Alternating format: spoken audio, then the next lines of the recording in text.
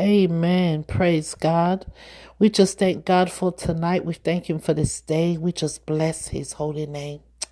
Welcome to Prophetic Utterance, Jacqueline King, Intercession at Work. Amen. I'm just coming on here to encourage certain individuals, some people. I don't know who you are. I don't need to know who you are, but you need to know that there is a calling on your life. You have been called.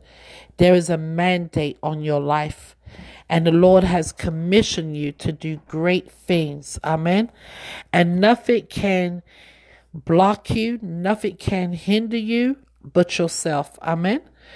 So start agreeing and just start speaking it into this realm that God has mandated you. He has called you to do certain things in your life. And it doesn't always have to be correlated with ministry. There's certain things God calls us to do in the government, in different fields in our lives. And when we begin to recognize our assignments and the calling in our life, we shouldn't be afraid, amen, to step out when He tells us to step out. Amen. So I just wanted to encourage you and remind you that you are called to do great things. Amen. For God's purpose, so that He will be glorified. So don't forget who you are, no matter how bad it gets, the good, the bad, the ugly, no matter what the circumstance or the situation may be, just know God has called you. And the enemy is going to do whatever he can to derail you, to get you off your assignment, get you off the track. But you are called.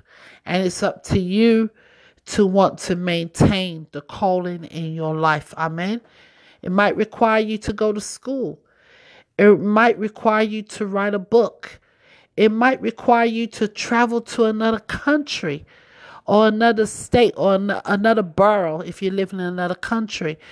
You know, like London, we call it boroughs, all right? So whatever God has called you to do, trust Him because He has mandated you, not man. So, Father, over to you in the name of Jesus Christ. We thank you for the divine intervention. We thank you for divine intervention, divine networks. We thank you for the collaboration, God, and the connections that is happening right now for whoever's listening, that as long as they trust the process, they will be able to go where you are sending them. Amen. Amen.